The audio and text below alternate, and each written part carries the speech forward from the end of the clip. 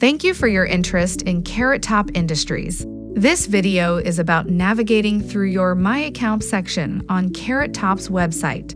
Once you log into your Carrot Top account, the first page that pops up is the My Account section. You can either navigate through here or hover over your name, and all the My Account options will appear here as well.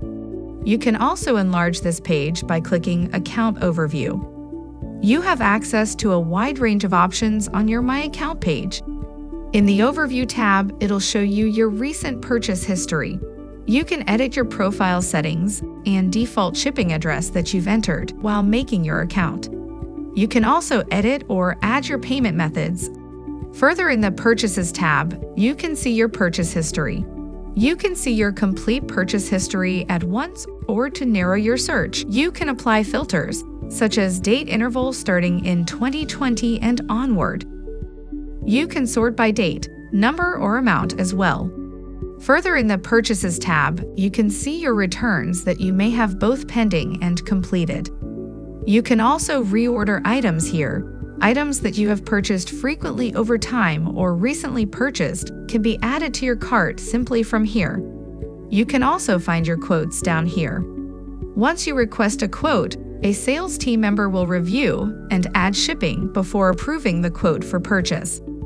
You can then open your quote by clicking on it and download it as a PDF. If it is still an open quote, it will show a convert option where you can enter your billing info and purchase that item.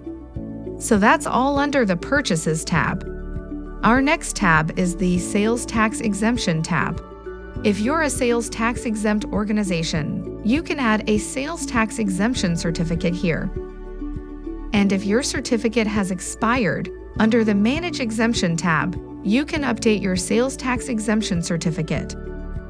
We also have a whole separate video on tax exemption that you can find on our site as well. In the Wish List tab, you can see your wish list items. These are items that you're not quite ready to get a quote on or not quite ready to place an order, but you want to start setting items aside for the future. When you are ready to buy those items, you can add them to your cart from here. You can also create different lists, such as for specific events or departments. Our next tab is Billing. Here you can see your account balance, your outstanding balance, credit limit, and further info. In the Invoices section, you can see your invoices both open and paid. So if you need to go back and find an older invoice, you can find that here. Next is the Transaction History section, another place where you can find your transaction histories. These are going to be your payments. If you need to go back and get a copy of your credit card receipt, that's what this cash receipt is from previous purchases. Under Print Statement, you can always download and print the statement if needed. You can also get a statement for a certain date interval. Under the Stock Notifications tab, you can see all of the out-of-stock items that you have subscribed to. When these items come back in stock, you will get an email notification that it is now available, so you can place your order while supplies last. And once you place your order and no longer need to be alerted when that item becomes available in the future, you can adjust or remove your subscriptions here. Next one is the Settings tab.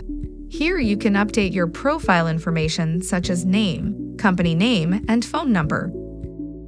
You can also decide which types of emails you want to be subscribed for. In the Address Book section, you can add different addresses and edit or remove the existing ones. Under Payment Methods, you can add your different payment methods, such as credit cards.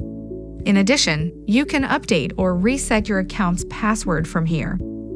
Our next tab is Cases. This is something that you would use if you needed to reach out to the customer support team for any particular reason or if you have a question. You can see any open cases you may have or any previous cases and you want to see where that stands. Or you can create a new case. For example, if you want to check on the availability date of an out-of-stock item, you can send the customer care team a message. You will fill in the subject and add your question in the message box and press Submit. And if you want to send it for another email address other than the one that you logged in with, you have the option to do that as well. So this is all from the My Account section. If you have any other queries, feel free to reach out to our customer support team.